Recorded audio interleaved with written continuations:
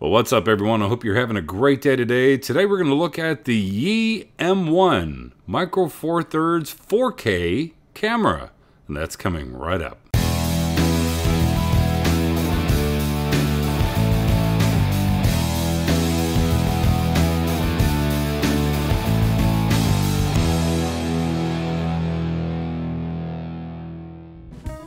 Well, today we're going to be looking at the Yi M1. Now, this camera actually came out in late 2016, but here it is, May of 2018. Now, I've had this camera for about 4 months, and I need to make one disclaimer right off the bat. I am not a professional photographer, not at all. So, but what I do like about these type of cameras is their ability to shoot video. Now, this one here comes with a 12 to 40 millimeter lens on it. It will accept other Micro Four Thirds lenses. I've actually put the Micro Four Thirds lens from my Panasonic Lumix G7 on here, and it worked just fine, and vice versa. This lens actually works on the Lumix G7. But let's look at some of the features of this camera. It's got a very large screen on the back. Navigation is very easy with the touchscreen menu on the back of the system. You've got all of these controls that you can actually work on the camera when it comes to ISO and adjusting EV value, the focal length. All these things all can be adjusted, and it's very easy to do just with a simple swipe of the back of the screen, which makes it very intuitive and it makes it very easy. And I will say that the touchscreen is very responsive on this camera. Now, I left a little protective film on the back just because, you know, it keeps it from scratching up. But what I'm going to show you today is just a couple of video examples and then a couple photo examples. Now, remember a while back I had a viewer that actually asked me if I could take a photo at 20 megapixel, which is what's recommended, which is what the sensor is for this, 20 megapixel, and then also 50 megapixel. So I'm going to show those photos side by side. Now, the 50 megapixel, of course, is interpolated, so keep that in mind. The audio has got 2 microphones at the top of the camera, and there was a couple things that I didn't like about this camera, and the first one was the little handle or the little strap gadgets on the side. I really don't like these things, even with the little rubber that they put on them. Still gets picked up by the microphones. So I'm taking those dudes off. Never use the strap for a camera anyway. Even with the little plastic piece on there, they still rattled around and made a ton of noise. So, you know, since I'm not going to have this hanging around my neck, I went ahead and took those little strap holders right off because they were just making way too much noise. But, you know, when you're looking at a Micro Four Thirds 4K capable camera and you think, hey, I can get this at $299 with the 12 to 40 millimeter lens, and they do offer a 42 millimeter lens where you can get a complete kit with the 2 lenses and the camera. I chose the one in silver because just to me, it just looked better to me than just a plain black, because, you know, I've got my Lumix G7 that's all black. All my Sony cameras are black. My Canon cameras are all black. So I just thought I'd just go with something a little bit different. But I'm going to show you a couple of video examples of how the camera shoots video 1080p at 60 frames a second. Now, it does have image stabilization as they claim. Now, this is working the latest firmware 3.1 on the camera and 1.1 on the lens. The image stabilization is not fantastic. This definitely requires either a Steadicam type of gimbal or a 3-axis gimbal. And who knows, maybe that Kylum M from Snopa will be here, and I can put that on there and kind of do a comparison test just to see. But, you know, handheld is not that bad, the stabilization, but once you get into 4K, you've got absolutely no stabilization. So tripod is definitely required unless you want to handhold it and have a little bit of a Blair Witch project going. But I'll just show you a couple of these video clips and then a couple of the still shots And you know, it was kind of a love-hate relationship with this camera. When it first came in, I will tell you, I did not like it. The focus was horrible on it, and now granted it was running an older firmware, but I thought, oh my gosh, the focus, autofocus is just ridiculous on this thing. And I soon figured out that when you use face detection, if you're going to video, and you use face detection and you set it to single point autofocus instead of continuous autofocus, because the continuous autofocus, it will hunt. It will grab you, lock onto you, and then it will lock onto the background, and it'll kind of hunt back and forth. But when you have it locked on you with single focus and face detection on, it will stay on you primarily for, I'd say, a good 90% of the time. It stays dead on focus. And I'll even put a video link in the description right up here. I'll put a card to a video that I shot all primarily on the Yi M1, just to show that it can stay in focus, not difficultly. So anyway, here's a couple shots, and then we'll come back and we'll talk a little bit more about this. What you doing? Swinging?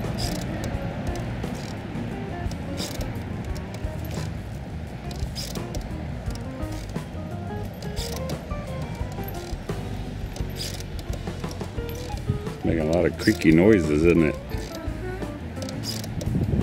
Don't get all hot and sweaty. Yeah. Alright, 1080p at 60 frames a second. I'm just holding this handheld just to see how it does with facial focus. So I've got face detection on. I'm going to try to hold the camera a little steady. One hand it's a little shaky, but just to see how it does, if it keeps me in focus versus the background, and then back to me, just to see. Don't know. All right, shooting in 4K, 30 frames a second. Handheld. There's no electronic image stabilization at 4K.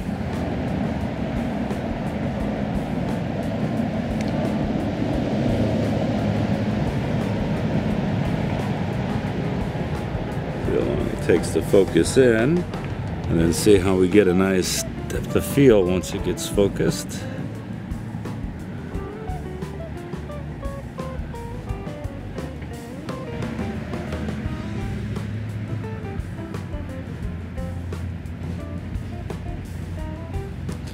Like I said, this is just handheld, just to give you a rough idea of what it looks like in 4K.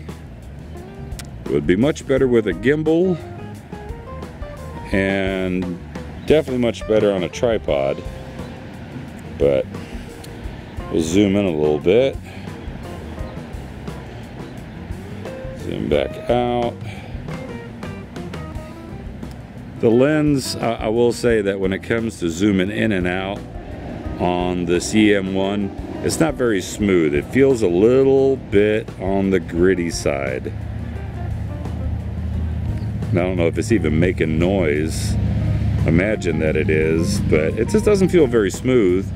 My wife's Nikon D90, that thing is like, it's on ball bearings. It is super smooth. So, all in all, what do I think about the Yi M1? I think for the money, it is a great entry-level micro four thirds 4K handheld camera. I think that the pictures are nice. I don't think that they're outstanding. But then again, like I said, I'm not a professional photographer. I do like videography much better. But I think in video mode, the video is very acceptable, especially if you're going to use 4K and you're going to put it on a tripod. Then you can get the biggest bang for the buck out of this, because I think the 4K video is very nice and very acceptable.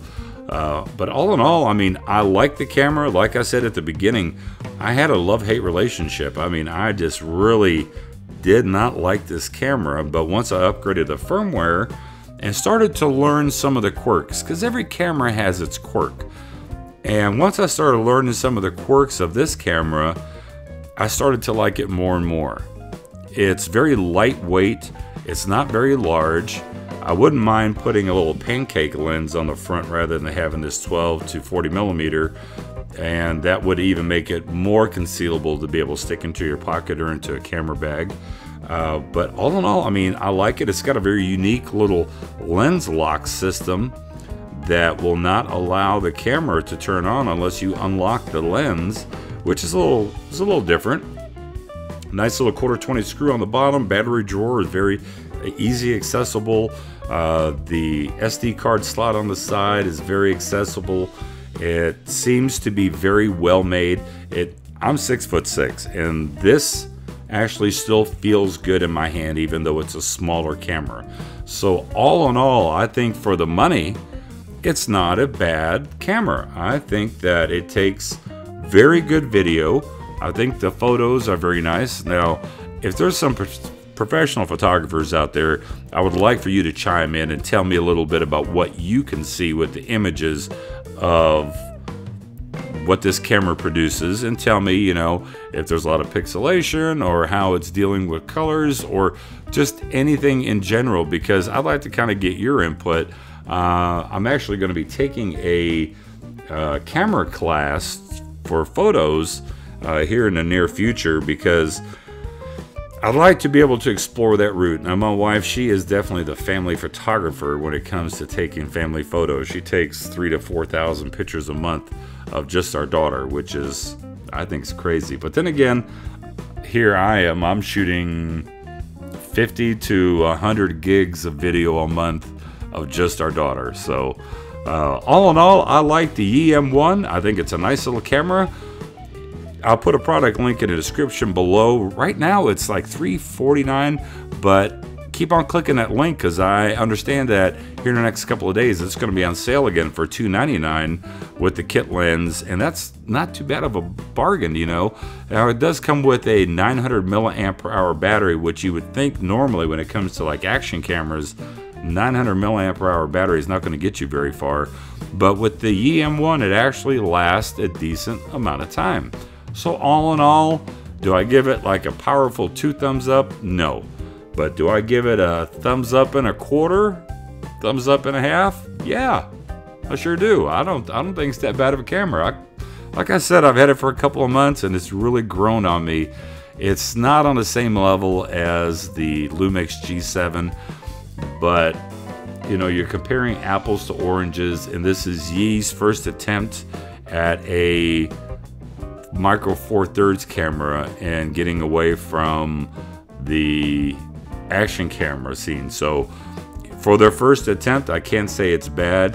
I will say one thing, Yi, if you are listening, if you could squeeze just one more firmware like a 3.2 to address the autofocus, so it's a little bit snappier and a little bit crisper, and that it locks on the face detection a little bit better, then I think that all around that this will be a great camera. But I hope you guys have a great day. If you're not a subscriber, go ahead and subscribe today. I've got more content coming up. And if you have any comments about this video or any questions regarding this camera or any other cameras, please post them below, because I do read every comment and I do respond to every comment. Hope you guys have yourself a great day, and I'll talk to you later. Bye-bye.